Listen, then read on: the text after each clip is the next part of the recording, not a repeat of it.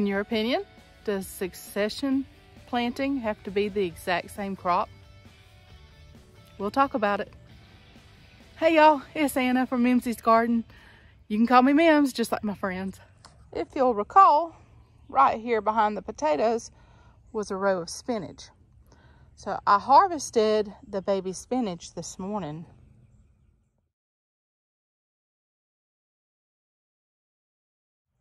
I've got spinach planted in other places, so I'm not going to succession plant spinach here, but I am putting another crop here.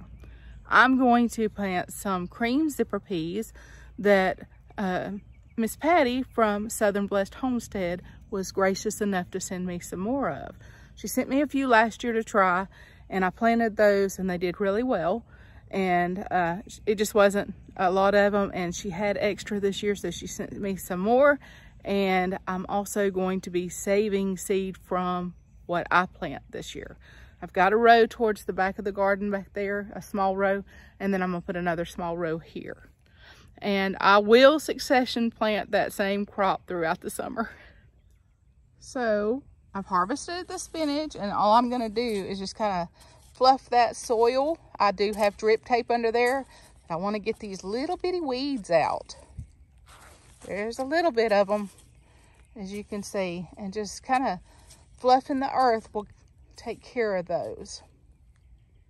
So I've come through and disturbed the soil a little bit, and because peas do not require an extreme amount of nutrients, and I had amended the soil pretty well right before I had planted the spinach, I'm gonna leave it alone and just put my pea seeds in the ground. It's overcast, guys, so that makes good planting days. That way the plants don't go through shock. But since we're going to get a slight drizzle of rain, I'm gonna go ahead and put my seeds in the ground and cover them and not add extra water. I do have drip irrigation under here. The ground is moist because we've been getting rain, so I'm just gonna plant my seeds. It should be raining again any moment, so I'm not gonna have to water them in. I like days like that. Along the row, I put 2 seeds every couple of inches, and that way, hopefully we'll get a good stand of peas on this row. And I'll just come along behind and crumble a little dirt over there, over each one, and tap it down and watch them grow. You have a farmer's tan and a gardener's hands. Huey and Louie, the rabbits got some of the excess spinach, not much because they're still babies, and the chickens got the stems, so no waste there. And I trimmed up the spinach. It's baby spinach. We're gonna enjoy that fresh, and I might even freeze a little bit of it. There wasn't enough to can. That wasn't my intention for that anyway. I like a little bit for fresh eating, and I like to grill with it, stuffed chicken, you know, with cream cheese and other spices, and put spinach in there and provolone, those kind of things. So the family seems to enjoy that too. And that's how we're succession planting this time. It's not the same crop. So when you hear people talk about succession planting, don't limit yourselves.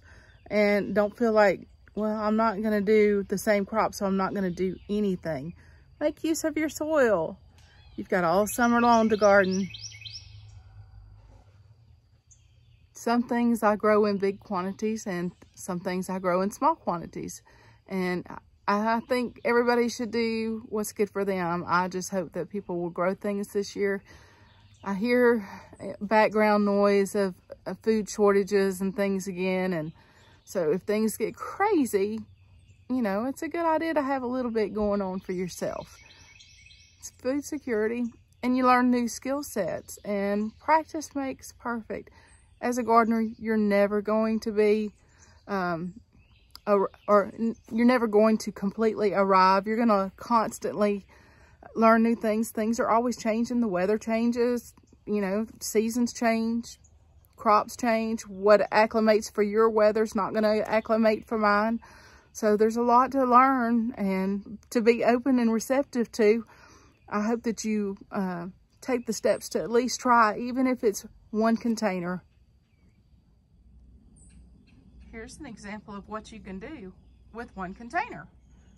How about some romaine lettuce? Or tennis ball size cabbage? Or what about a few carrots?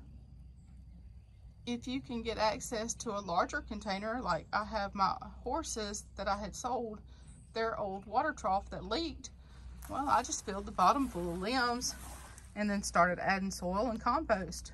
And then I multi-planted, and you can see there's some bib lettuce, some garlic, rosemary. I believe there's some basil. Yep, there's some purple basil in there and some thyme. And I've got 2 cherry tomato plants in here. I've got them in those little wire cages for now, but I left space to really stake them up because they're going to need it. And there's all kinds of little things growing in there.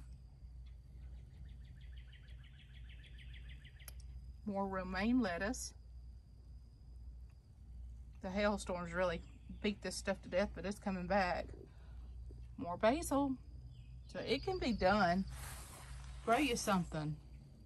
You don't have to garden on a larger scale to enjoy gardening and give yourself a little food security or just therapeutics. Gardening is very therapeutic. And in times like now, digging in the dirt, it's a good thing. So I hope you enjoyed and learned something and won't limit yourself. And I hope you have a great time gardening. Thanks for watching. Hit that like and subscribe button.